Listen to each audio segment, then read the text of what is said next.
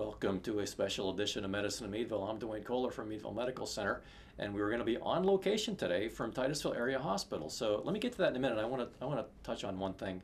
Many years ago, probably in the neighborhood of 20 years ago, in Meadville, we had an education series called Medicine in Meadville. So that's where our name came from. Every topic we have nowadays isn't necessarily about medicine. Sometimes it's about health, sometimes about fitness and wellness and other things. And not every topic comes from Meadville. So what made me think of that is we're off to Titusville today to have a ribbon cutting for some remodeling at the entrance to the Titusville Hospital, which I think you'll be very impressed with. Lee Clinton, the COO at Titusville Hospital, is gonna go through all that, and I think he's gonna also talk about some other new things that are going on. So looking forward to that. We'll have a health tip for you today from our friends at the American Cancer Society. It's a nice weather season, so we're going to talk about sun health. And Dr. William Sonnenberg, one of the doctors at Titusville Hospital, will be talking about Lyme disease. So a lot to cover today. Stay with us.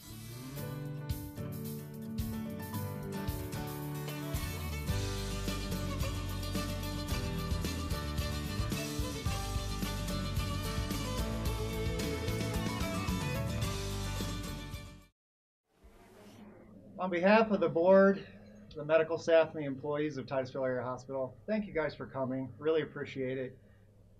It's so nice to celebrate something positive, something as beautiful as this new lobby. So thank you all for being here and sharing this evening with us. I'd like to thank a couple of people. All of this work was done really between Howe Construction and the maintenance staff. And our maintenance guys, they are just a phenomenal bunch of guys. They do really, really high quality work, and they put in a lot of extra time, a lot of extra hours, a lot of evenings, weekends, and nights to help give us what we all see here today. And I just really want to recognize them for a job well done.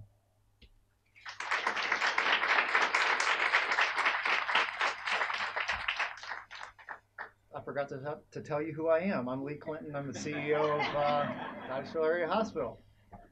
You know, we had an old lobby that didn't really give us the first impression that we wanted to give our patients. We have about 25,000 people a year that come through the lobby and register at these registration desks. So when you add the people that register, and you have the visitors, the guests, the vendors, and just the variety of people that come through here, we're talking about 30,000 people a year that walk through these doors and gain their first impression based on what they see. And we wanted to make sure that that first impression was a good one. I couldn't be more pleased with the way this turned out, and I think it's undisputed that it's really a beautiful place now. We had some very generous donors that helped us with the funding of this. We had about $80,000 in donations from different individuals and from some charitable trusts, and I want to recognize them here this evening.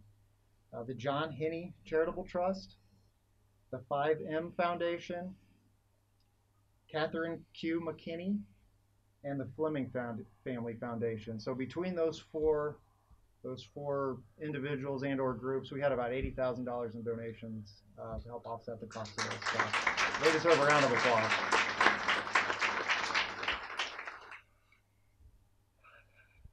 So I've got a microphone, so I have to brag a little bit. So we've been doing a lot around here at TAH.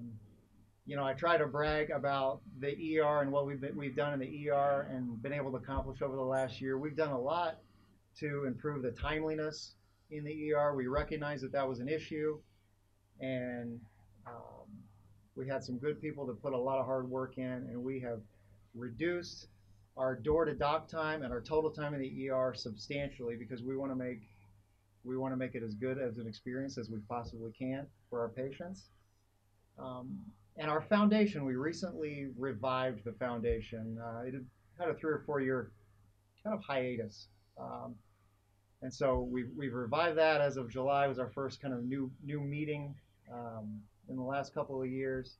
And the decision has been made that we want to, now that we've improved some of the quality and the process issues in the ER, we want to make some physical improvements as well, some aesthetic improvements to help the flow and kind of help the experience from a physical perspective. So we are launching a capital campaign for the ER to improve that. So that'll be really exciting.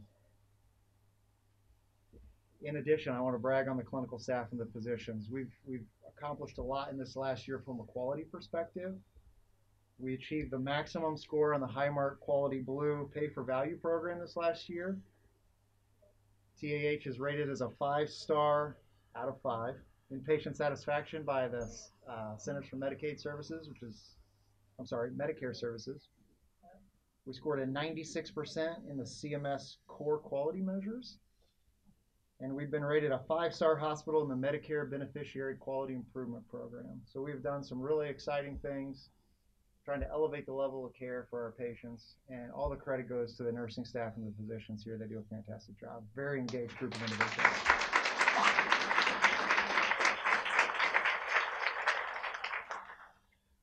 Finally, have some exciting news regarding our physical therapy program. We are partnering with Oil Valley Physical Therapy starting September 1st, where we are going to partner with them where we have our outpatient physical therapy relocated to their existing location on Central Street. It's going to provide significant better access, better parking, nicer environment for our patients. And through their staffing, they're still going to see the inpatients here at the hospital. So we're not closing the inpatient program here at the hospital. The inpatients will still get the therapy that they need, but our outpatients will have a much more convenient and nicer environment to receive their care. September 1st. Really excited about that. I think it's going to be great for the community. Okay, with that, what we are going to do, we are going to have a ribbon cutting with the Chamber of Commerce, and then following that, at 5:30, we're going to start the Lyme Disease presentation by Dr. Sonnenberg. It's going to be in the cardiac rehab department. Around the corner, follow the signs. Before you go, please help yourself to the punch and the snacks that's over here by the store. And we also have we have a raffle going on for some giveaways over at this desk. So put your name in there. Grab some snacks. 5:30, we're going to have the presentation on Lyme disease from Dr. Sonnenberg. Thank you all for coming. Really appreciate it.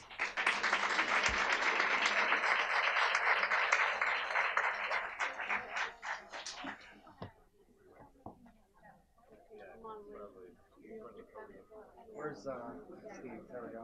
Brenda and Jill, you guys want to come up too?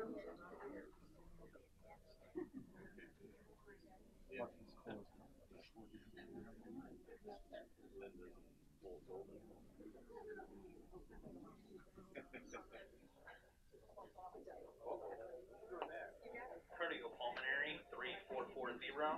Cardiopulmonary 3440. Emily, you don't want to be in it?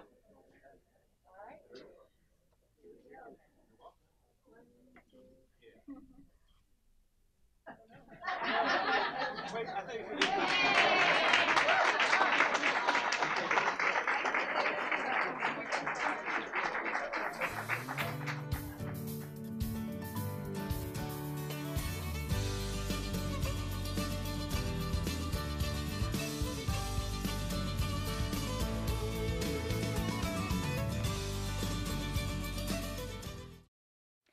Hi, I'm Sue Nightham from the American Cancer Society, and I'm here with today's health tip. As you know, the summer months are ahead of us, and everyone likes to be outside and enjoy the nice weather, but I'm here to raise awareness of sun safety and to encourage you to take the steps you need to take to stay safe and to keep your skin safe. The biggest and most important thing I can stress is to wear sunscreen. If you're going to be out in the sun, it's very important to wear a sunscreen of at least an SPF of 30 or higher. You can wear a hat, you can wear protective clothing. If you're going swimming, make sure you put your sunscreen back on. These are just such important things to save yourself from any dangers later in life or anytime in getting skin cancer. So encourage your friends and family to do the same. So have fun in the sun and just be safe. And that's your health tip for today. Thanks.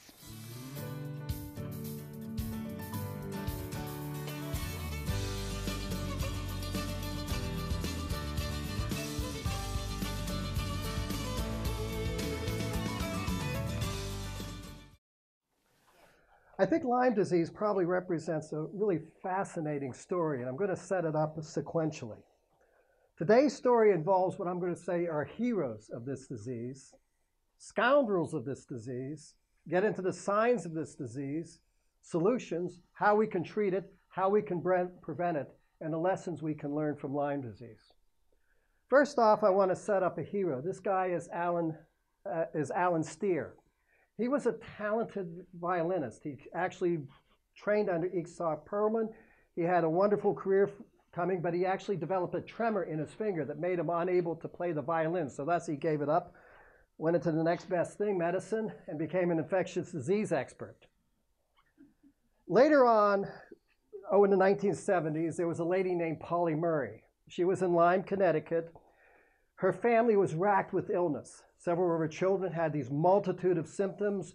Children all over the area seemed to be developing arthritic symptoms. And they were all being told that they had juvenile rheumatoid arthritis. She didn't think that was right. So what she did is she brought in Alan Steer. At the time, he was 32 years old. He was an infectious disease fellow at Yale University. He listened, he listened, he listened. He traced this disease. He spent several years studying it, and he came to the conclusion that this is tick-borne. It's either a virus, it's either a bacteria, but it's spread, and that's what it is. This guy listened to the patients. He discovered a new disease at the tender age of 33. So what happened? A few years later, a guy named Bergdorfia actually found the disease. It is a bacteria. It's a kind of a pretty looking thing. It looks like a corkscrew that you use to open up a wine container. But then later on, years later, he suddenly was faced with these patients that were being referred to him that had really dubious symptoms, just being confused, just feeling weak and stuff like that, having no blood tests to support it being said it's Lyme disease. He became a villain because in the meantime, there had been developed this cadre of physicians who made a career out of diagnosing almost everything as Lyme disease. Thus, whenever this guy who discovered the disease goes to a conference, he has to be surrounded by bodyguards. There has to be bomb squads checking their package. And the official proclamation is Steer has been scheduled for termination. This is the discovery. This story also has scoundrels, a case of medicine that has gone amok.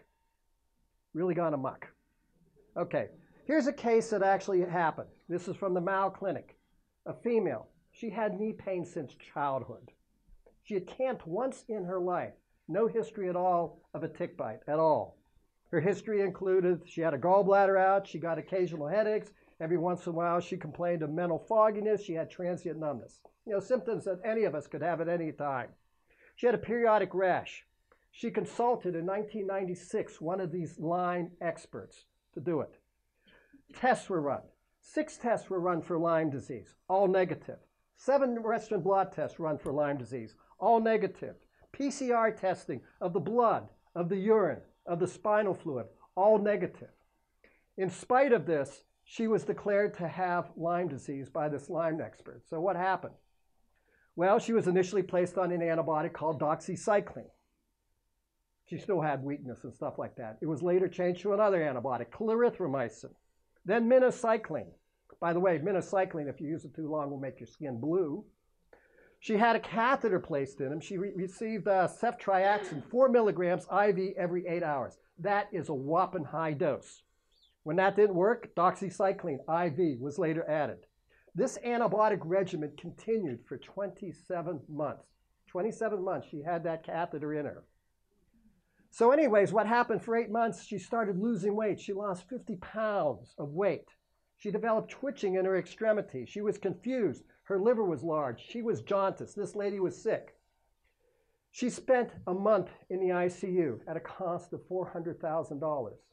Her bloodstream, her heart, was just filled with fungus. She died after a month of treatment. And what happened? She had a large clot that was just filled with this fungus. It filled the heart. There was fungus all throughout her lung. She had blockage of the left main pulmonary artery from this fungus. Autopsy, there was not a single finding of Lyme disease. Not a single finding of Lyme disease. I ran into a case myself. This lady came up to me after one of these lectures and said, You know, I had this joint pain 2 years ago. It cleared up after a month, but they told me I had Lyme disease. So she was on 2 powerful antibiotics for 2 years. Whenever she felt a little weak, she'd get put on the antibiotic. None of the blood tests showed Lyme disease. What did she really have? Well, it turned out when you ask a little more questions, she had, her children 2 years ago had a rash, slap cheek appearance. Her children had fifth disease. When a child gets fifth disease, they get a rash on their cheeks. When an adult gets fifth disease, they get an arthritis that for the world looks like rheumatoid arthritis, except it clears up on its own in a few months. This was never Lyme disease. This was a post-viral arthritis that occurred and was self-limited. There was no need for those 2 years of antibiotics. So what sort of people are we looking at? This guy is the head of the Lyme Foundation. What is his career? What is his CV? Well, he's kicked out of the University of California in San Francisco for falsifying data on an AIDS study. He became associate director of a penis enlargement clinic for 2 years. That failed. I don't know if the results were good enough. But he became president of the International Lyme Society. That's the sort of guy we're looking at. What are the claims these people make? That this disease affects 18 million people in this country and we aren't recognizing it. 50% of all chronic illnesses claimed by these people are from Lyme disease. They claim it's sexually transmitted. There's no basis for that. It's transmitted to kids and causes birth defects. There's no evidence for that. And there's household transmission. There's no evidence for that. But they make good business of it. There are doctors in Pennsylvania who make big business of it. There is a big increase in Lyme disease in the last few weeks. I've noticed that a lot. I've gone years without diagnosing a case of Lyme disease. In the last week, I've diagnosed 3. There seems to be something going on. It's coming big. So what does my treatment involve? I see him for 1 office visit. I get the test. I put him on an antibiotic. I follow up once. No big expense. No big expenses. The antibiotic I use is relatively reasonably priced. What do these people do? You never get over it. It's a chronic disease. It's sneaky. They put them on an antibiotics IV that costs up to $800 a day. That's expensive. My patients are having good results. They feel good in 2 days. I think there's a sort of a scam going on here. So what are the signs that these people look for Lyme disease? Fatigue, memory loss, burning, stabbing pain, tremors, joint pain, shortness of breath, poor coordination, anxiety, slurred speech, swollen glands. If I get anxious, I'll get slurred speech. Chills, fever, vomiting, rash, muscle cramps, sudden mood changes, headaches, myalgias, poor concentration, light sensitivity, unusual depression, and ringing in the ears. Is there anyone in this room who hasn't had one of these symptoms? You all have Lyme disease, and you don't even need testing if you have one of these symptoms. Associated disease. What diseases are we have that us doctors make the silly diagnosis and really is Lyme disease? ALS, polymyalgia rheumatica, Bell's palsy, rheumatoid arthritis, chronic fatigue, scleroderma, multiple sclerosis, irritable bowel, Parkinson's disease, depression, middle ear pain, vertigo, rheumatoid arthritis. We are screwing up. We are messing up. This is really Lyme disease. No, I don't think so.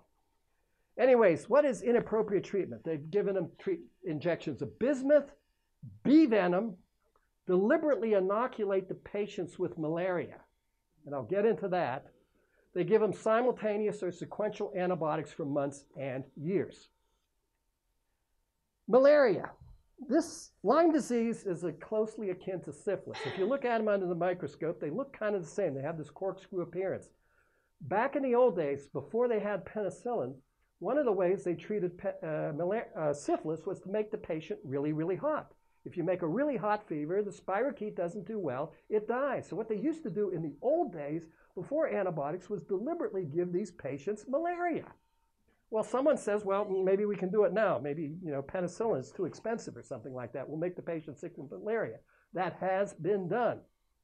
Silver. Okay, this is funny. This politician, right-winger, end of the world, is convinced that someday there'll be no antibiotics left when civilization comes to the end and zombies take over.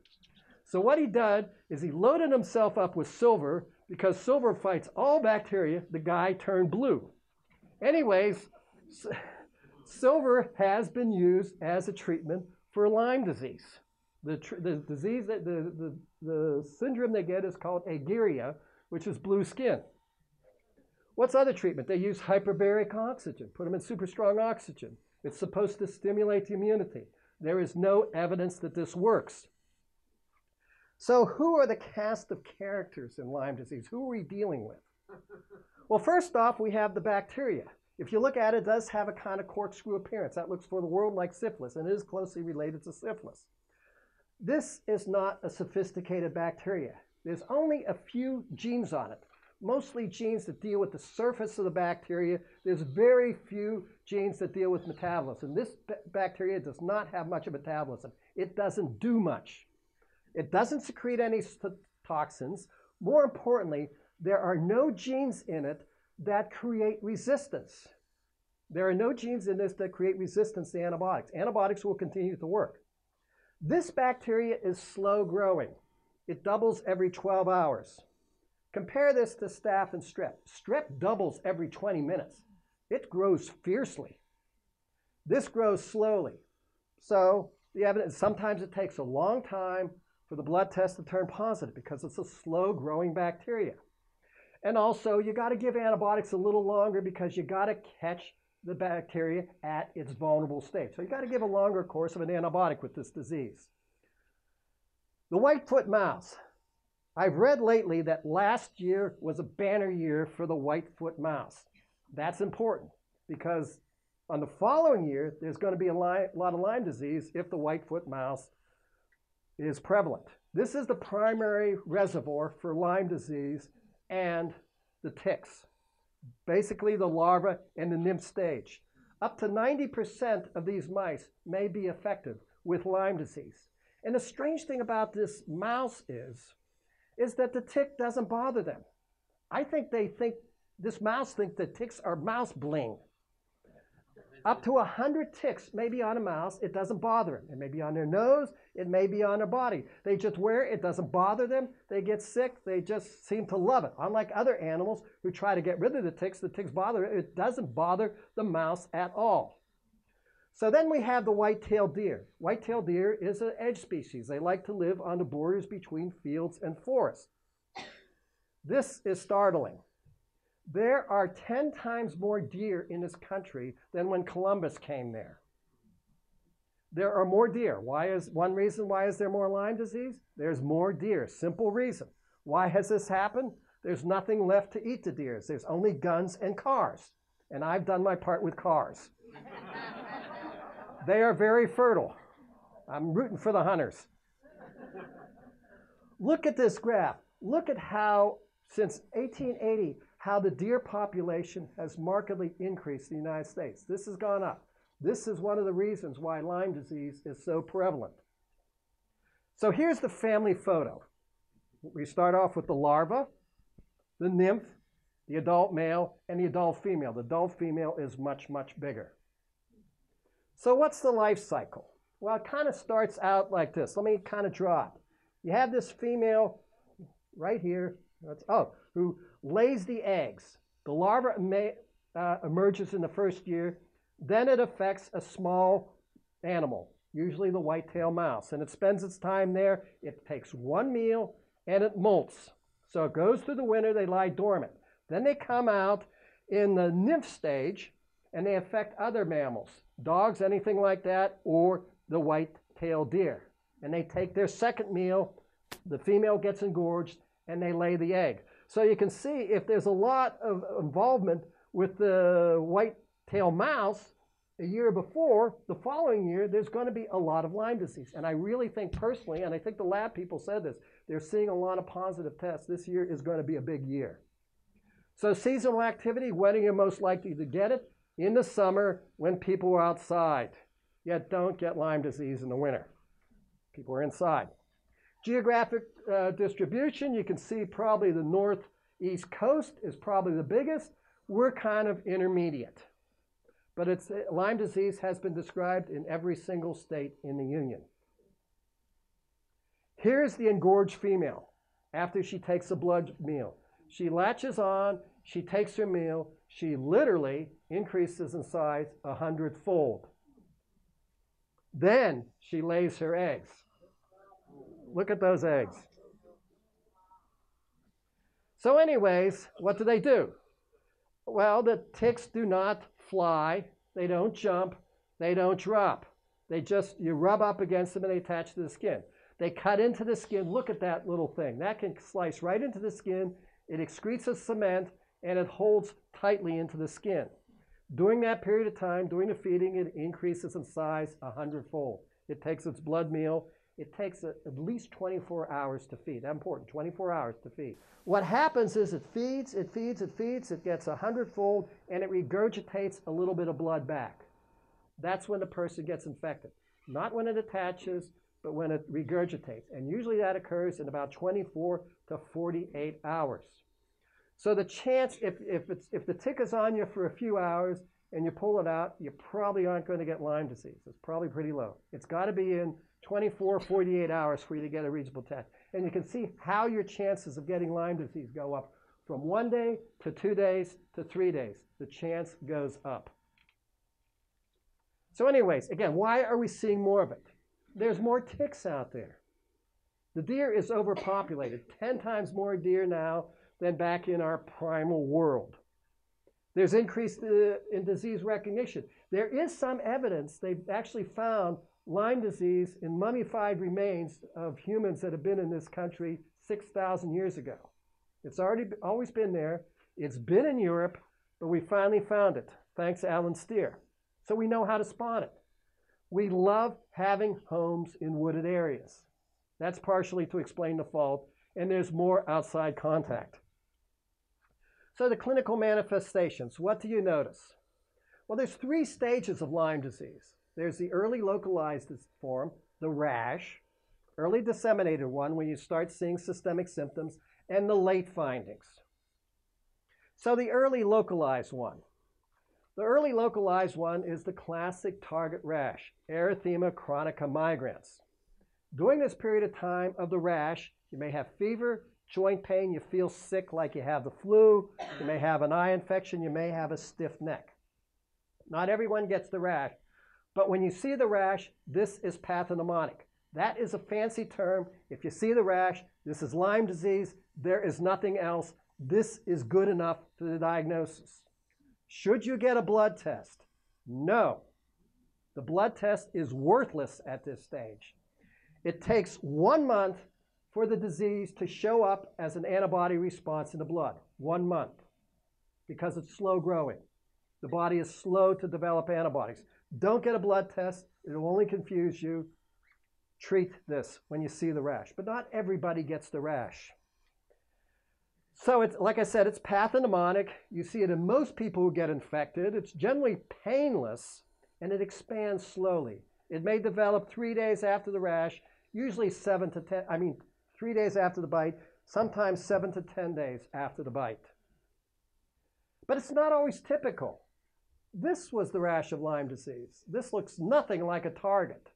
Who knows? Someone may blame this on the detergent change. It can have blisters. This can be Lyme disease. The facial rash. Now, you may not spot this right away, but if you see there's a suggestion of a target-like lesion, a ring, but it's covered with hair. So therefore, that can be sneaky. So then you go to the next stage. If it's not treated, if there's no rash or the rash isn't spotted, it occurs some embarrassing place where you can't see it, it goes on to the next stage.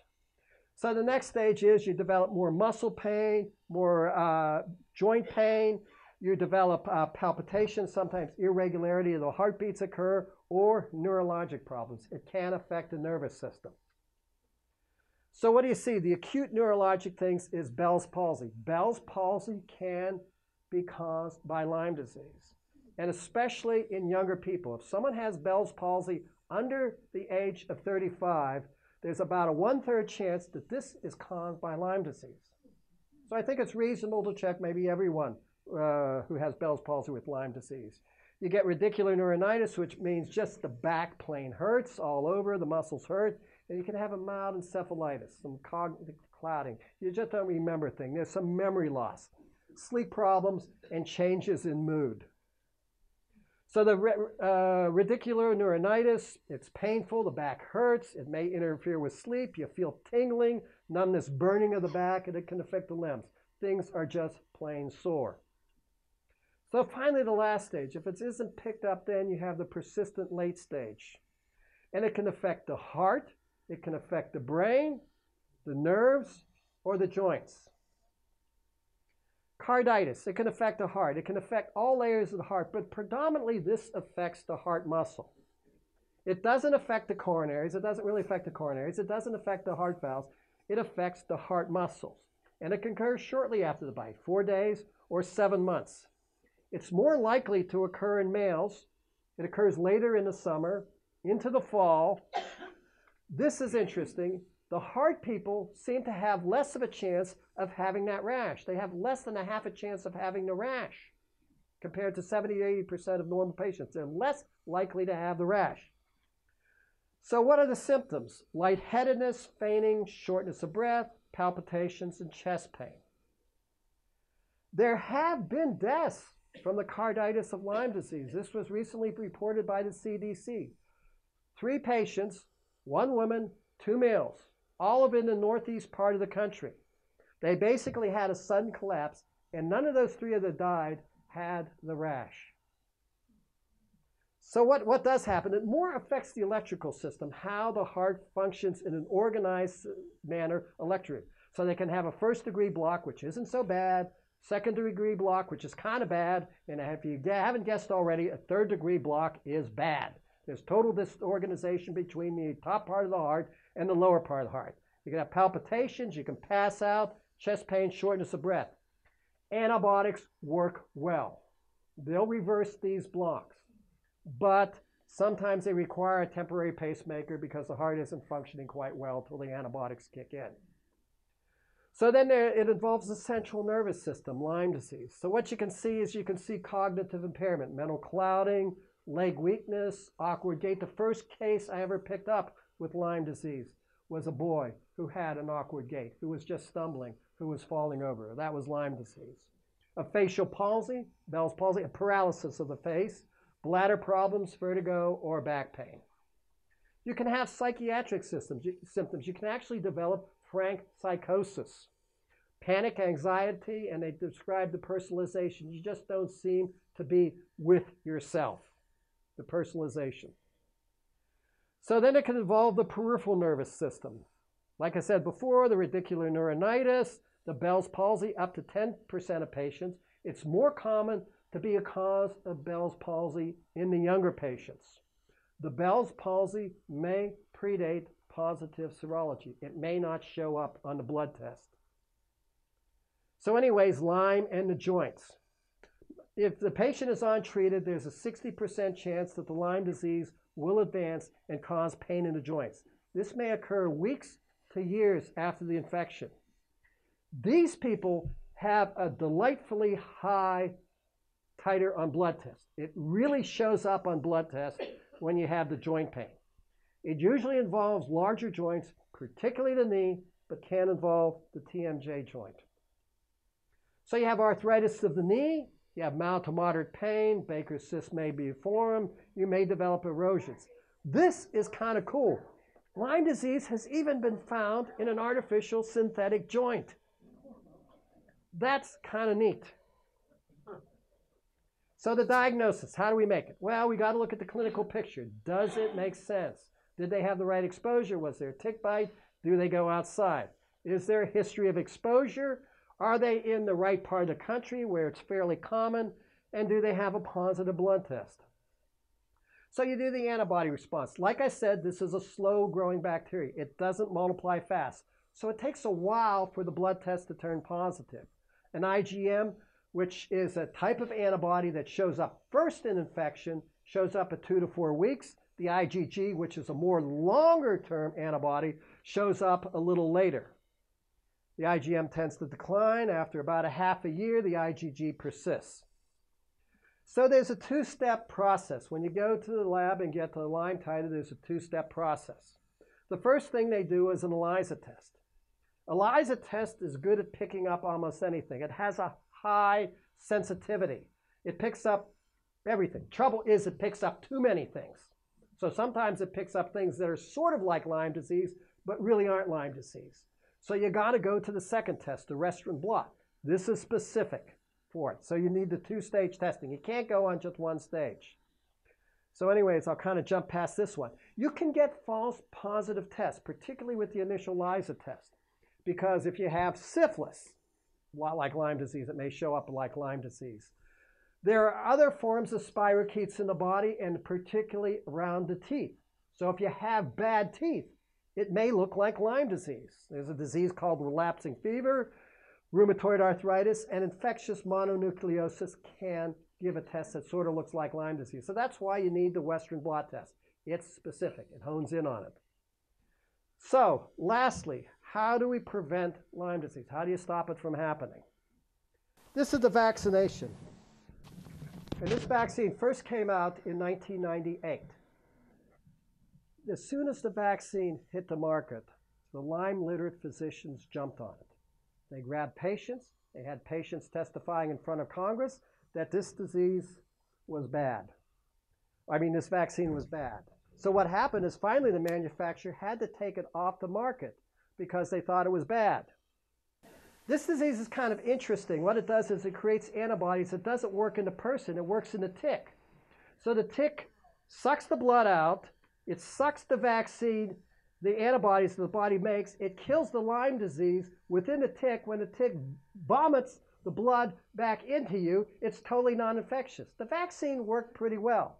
What's the trouble is, number one, insurance companies didn't seem to cover it. Number two, it wasn't quite perfect. It was pretty good, but it wasn't quite perfect. But more importantly, it was hounded off the market by the Lyme literate physicians. It was hounded off the market by the lawyers who claimed that they had patients who developed autoimmune diseases because of this vaccine. There was no evidence that this vaccine did any of it. And the last thing the Lyme literate physicians want is no Lyme disease. They love Lyme disease.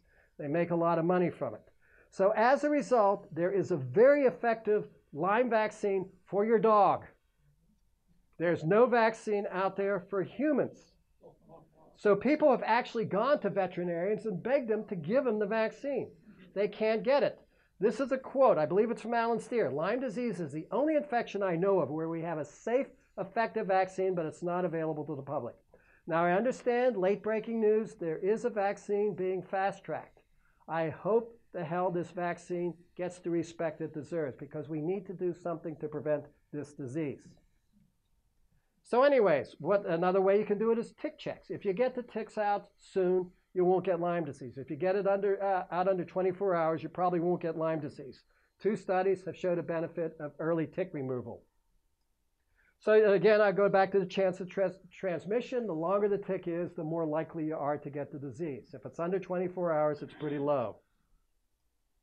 So improper tick removal, sharp forceps crushing the tick before you take it out, squeezing it, petroleum jelly, gasoline, lidocaine, match, hot nail. Don't do it twist and jerking bare hands. The proper removal is using a set of tweezers and pulling it out.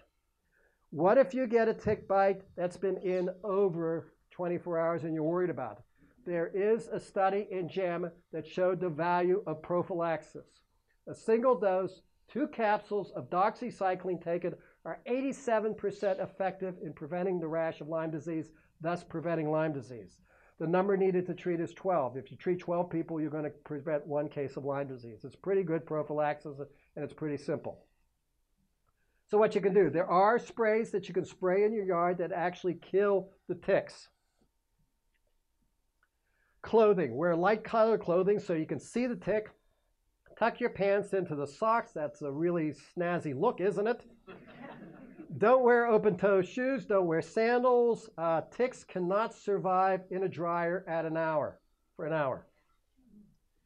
DEET at 30 to 40% is the most effective. Apply to the clothes. It generally will not harm the material. Landscape management.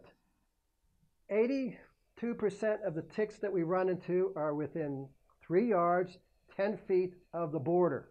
That's where you got to manage the ticks, at the border. Keep the lawn mowed, remove leaf, brush, and weeds at the edge of the lawn. Keep the areas open to the sun. Ticks don't like sun. There's the before and after picture. The after picture down below is what the yard should look like to help prevent ticks.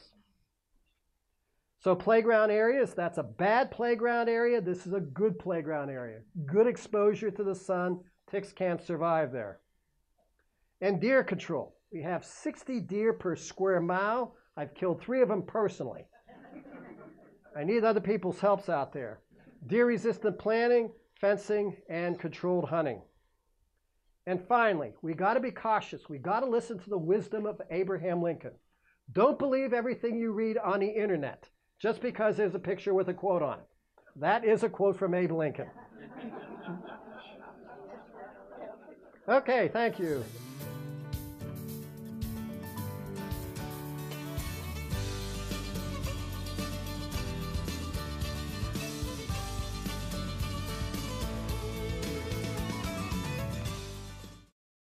Well, thanks, Dr. Sonnenberg. That was great. My dog has been infected by Lyme disease this year, which is interesting, and I was very fascinated by the topic as he was talking about that.